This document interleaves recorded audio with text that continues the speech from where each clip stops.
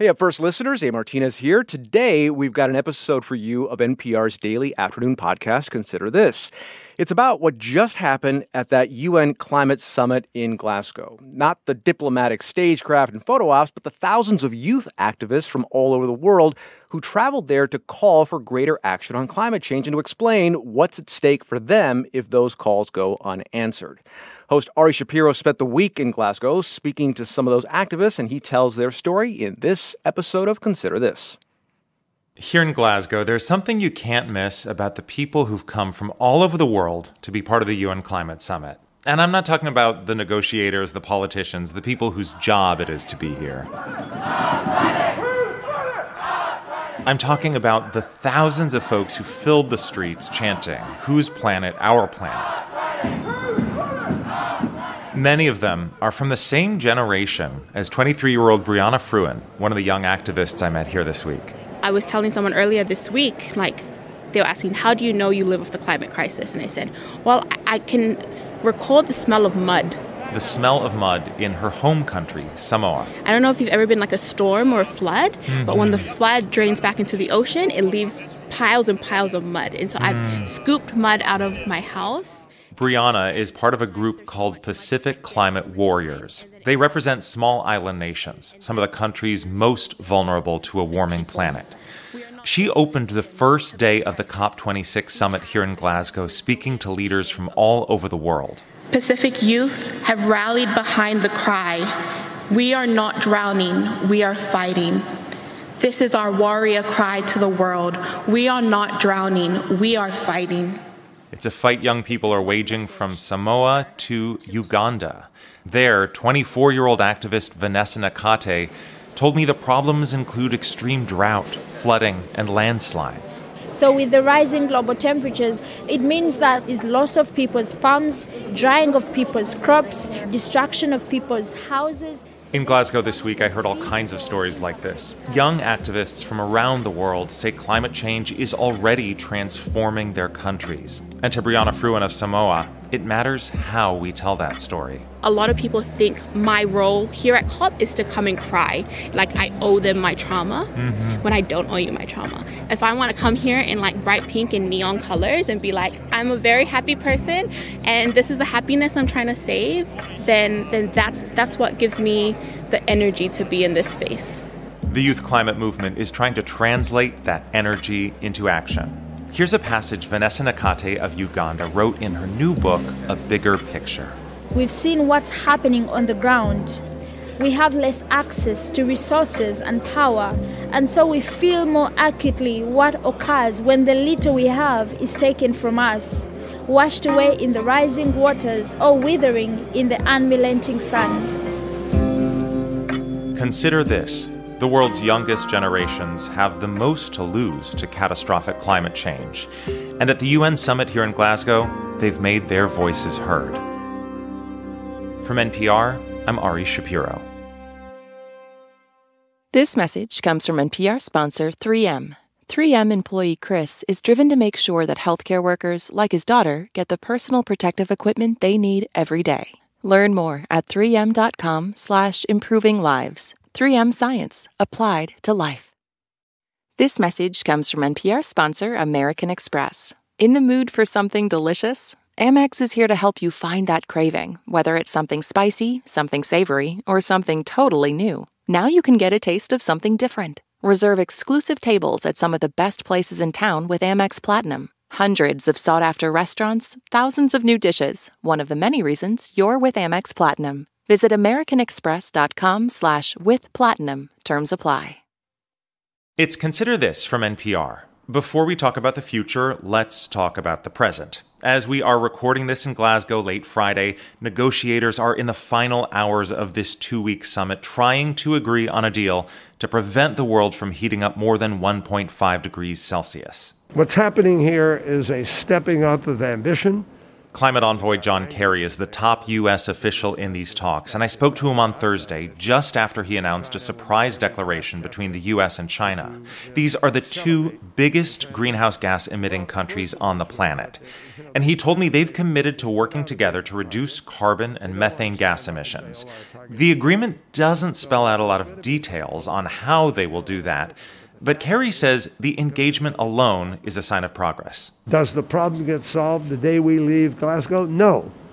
But what we did with China was precisely to empower us to be able to go to where the greatest emissions are, work together, and begin to accelerate the reductions. Those reductions have a goal: 30% less methane emissions by 2030. That is the equivalent of taking all of the cars of the world, all of the trucks of the world, all of the airplanes of the world, all of the ships of the world, down to zero. That's how big it is. That's what's on the table. The reality is, right now, the world is not on track to prevent the most catastrophic effects of climate change. And so the young activists I met here at COP are looking at the devastation ahead, and they're angry that leaders are not doing more to stop it. Being an Indigenous youth at COP is extraordinarily limiting and tokenizing in a number of ways, both by nature of being Indigenous and by being youth. Ruth Miller is 24, and she's one of 9 people squeezed into a 4-bedroom rental house above a corner pub. I met them at the halfway point of the summit when they'd already spent a week in demonstrations, meetings, and panel discussions. One of them said the first week felt like one long day with naps. Ruth Miller grew up in Anchorage, Alaska. Some of her roommates here are from New Zealand or islands in the South Pacific. They're hanging out in a living room with low wooden furniture covered in mustard-colored velvet cushions, joking about some of their shared experiences as kids who grew up in Native communities. Without planning on it, they all brought different kinds of smoked fish to Scotland. Salmon from Alaska, eel from New Zealand. They bond over memories of fry bread. There's always a version of fry bread across Indigenous people. Food. Yeah. Are you guys gonna hate me? Oh no. Okay, I only tried fry bread the first time beginning of this year. I know. But of course their connections go much deeper than food. When I ask if they're learning new things from each other's experiences in different parts of the world, Ruth says that's not exactly it. They come here with a shared view of how lands and waters are connected and how to care for them. It does seem less like, learning new things and more like meeting a long-lost family member that you haven't seen in quite some time. Everyone squeezes around the dining table for a family-style meal of takeout Thai food. 23-year-old Tiana Jakasevich leads everyone in a blessing.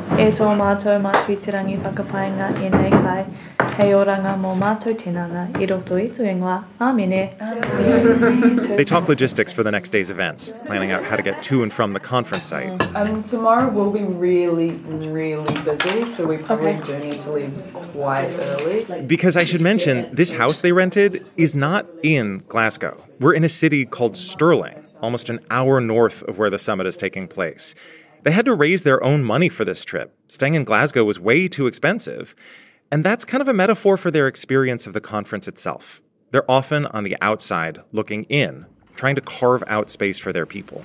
It was deeply difficult and extractive and tokenizing to be here. Ruth Miller and Tiana Jakasevich sat down with us to talk about their shared experience here. And that includes their experience of a warming planet, from the Arctic, where Ruth is from, to the southern hemisphere, where Tiana lives. While Ruth's ice is melting, our seas are rising. And so we are intrinsically connected to the earth and each other through that. Tiana woke up in Scotland recently to news that her small town was in a state of emergency after 3 months' worth of rain fell in 48 hours. And she's seen slower changes too. When I was little, we used to go down to the beach and collect tuatua, which is like a little shellfish, and you used to just dig in the sand for them. And every year we kept going back, and they moved every year, and then about 5 years ago we couldn't find them. So at this point in time, where we've always been able to collect tuatua from, we no longer can anymore. That's in New Zealand, and Alaska is heating up much faster than the rest of the planet.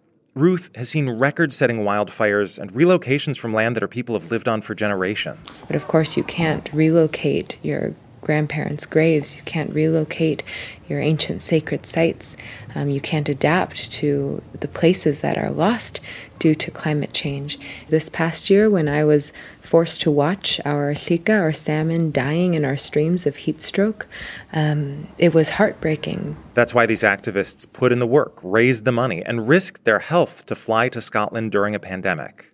But now that they're here, it sometimes feels like everyone wants to put them in a box. Whitening our speech and whitening the way that we behave and wearing blazers and such. I mean, if we do bring our whole Indigenous selves, it gets translated as a photo opportunity in COP spaces. How do you deal with that? Prayer. We bring our prayer.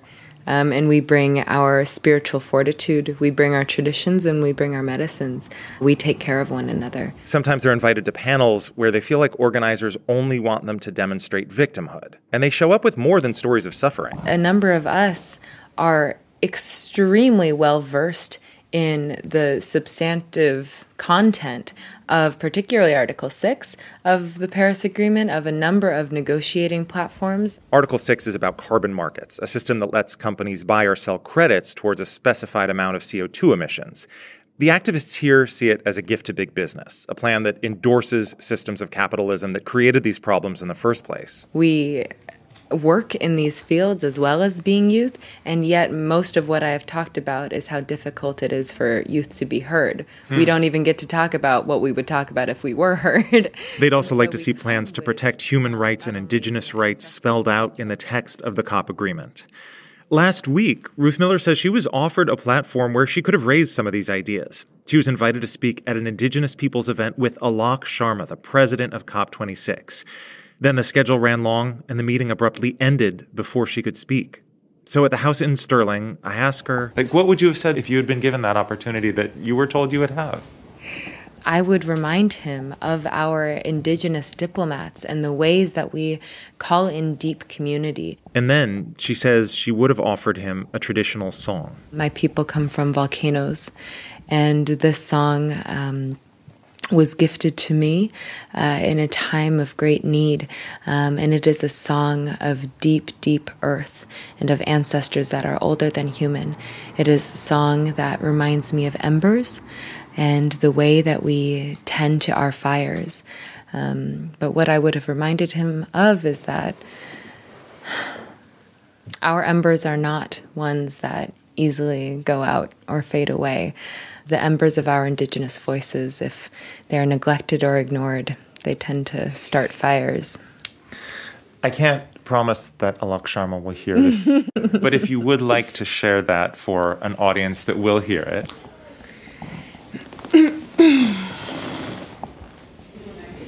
Keana,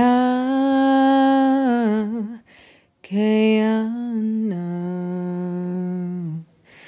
Keana, Keana, Keana, Ethlena, Keana, Keana. That's Ruth Shvai Keeson Miller. She is native Dena'ina Athabascan from Alaska.